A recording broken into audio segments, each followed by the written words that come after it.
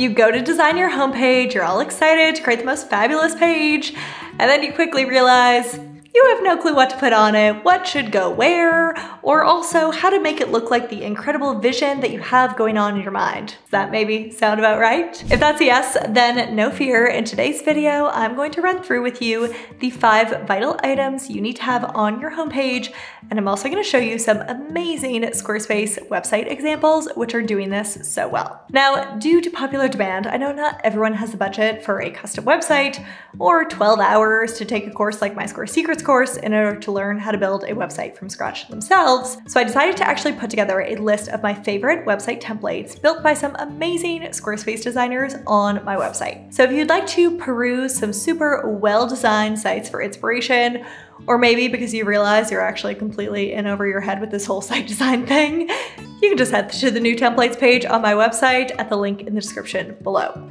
Or just keep watching and I'll share some of my favorites and the lessons you can learn from these wonderful site designs in this video. Now, item number 1 you need on your homepage is a quick tagline or description of what your business or brand this website is for, who that brand or business serves, and bonus points if you also work in how it's different too. Now, this typically goes at the very top of the page, aka above the fold. That means before someone scrolls down the page. And the reason for this is if someone needs to pretty quickly understand what your site is about and whether or not your business or brand might actually have the solution to their problem, they need to see that at the top, not like buried somewhere else in the website. So that's why we want to get this right out the gate, clear what you do, who you serve, how you're different on the very top of the page. Okay, so on this Montreux template, we have a section here, the top right, to describe whatever it is that you or your business or your brand does, a bit more space here, and then also a call to action button as well. So this is a perfect example of like having a space to make these sorts of statements at the very top. If we also go to the Hunter Interiors website, you might think it's beautifully done.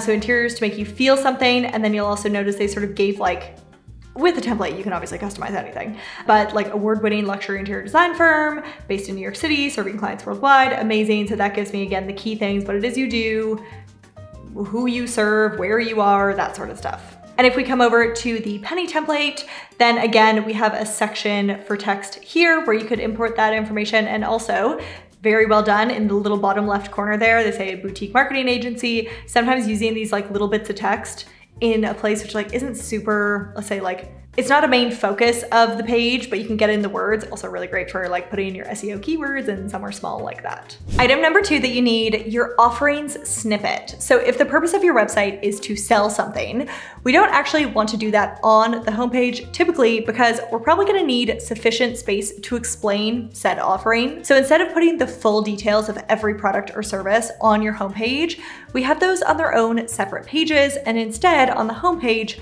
we just kind of like tease and give quick snippets about your offerings. Okay, so this template here from our friends at Big Cat Creative, they have a view our services section, and then it's sort of like there's an image for each different service, the title, which is very clear, a little bit of a description, and then a button to click and learn more. And so each of these clicks would take you to 3 different pages, which have these 3 different like offerings, for example. That's how I would set it up. Also over here on this London real estate template, they get into all the bits we talked about, and then they go, their sort of like offerings are a bit different.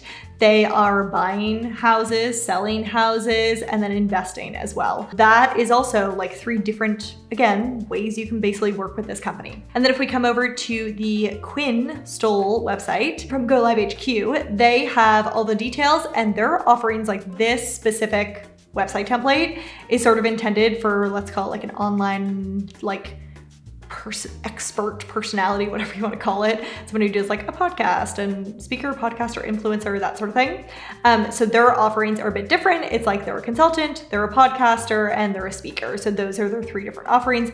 And again, I hope that these 3 different websites give you inspiration for the different ways you can sort of like arrange the look of these different offerings on a page, because they've done it in 3 very different ways, but they all look really fabulous. Item number 3, the about snippet. So if you have a personal brand or a very forward-facing team or a founder for a business brand, or alternatively, if you have a pure business brand with a really clear mission and reason for existing, an about section snippet is perfect to put on your homepage too.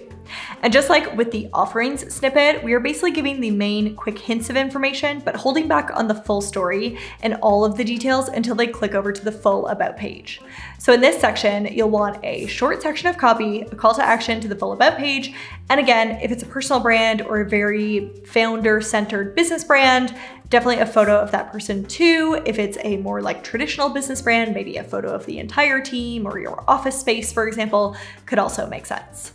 So here we have a really lovely design and a perfect example of an about section. Again, this is very much so like personal brand type vibe on this specific template.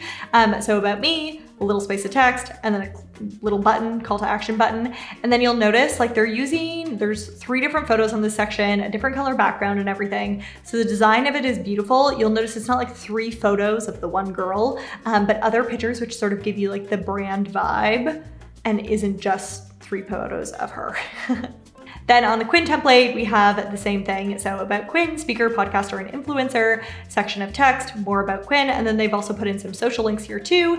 And again, we have a photo of Quinn and then also a another image which fits. Like you'll notice the like neutral tones and the like beigey brown looking tones and everything fit between the background photo and the foreground photo. And so that sort of like pulls these 2 different images together, which looks really good together. So also keep that in mind when you're designing your own website, making sure that there is consistency between the photos that you're putting together, unless it's like intentionally contrasting. But again, that's a bit more difficult to pull off and look good. So if you're just starting on building your own website, stick to something like this example here.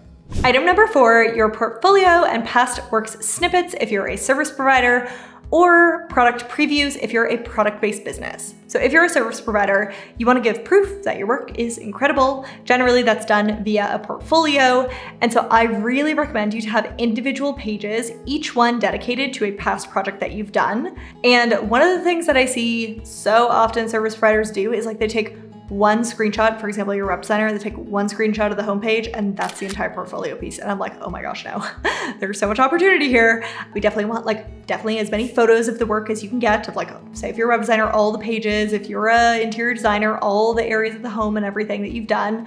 And then speak about the project, give the story, talk about the client, talk about what was the before and the after and what they were dreaming of. And if they have a testimonial that they gave you, put that into the portfolio piece too. Talk about the type of package that they booked and link over to that package. So there's a lot of things that you can do on your portfolio pages.